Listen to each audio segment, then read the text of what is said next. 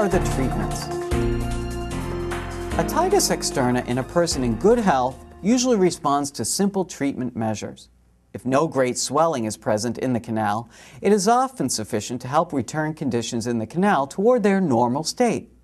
Suction or irrigation of the canal will remove drainage and exudates.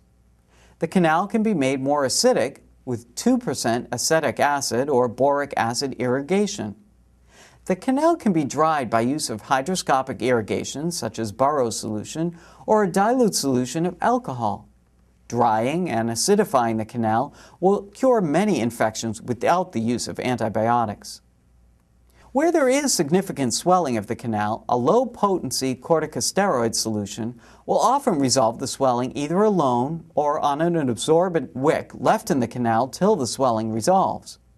When these simple measures do not suffice, many physicians will recommend a corticosteroid-antibiotic combination either alone or on a wick.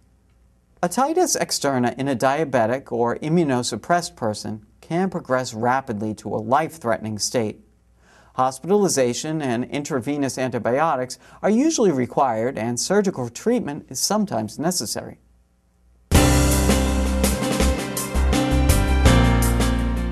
Tips for preventing otitis externa.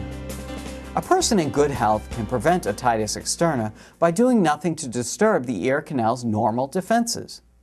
Avoid getting water in the ears. If you do get water in your ears, use one of the acidifying or drying solutions suggested above.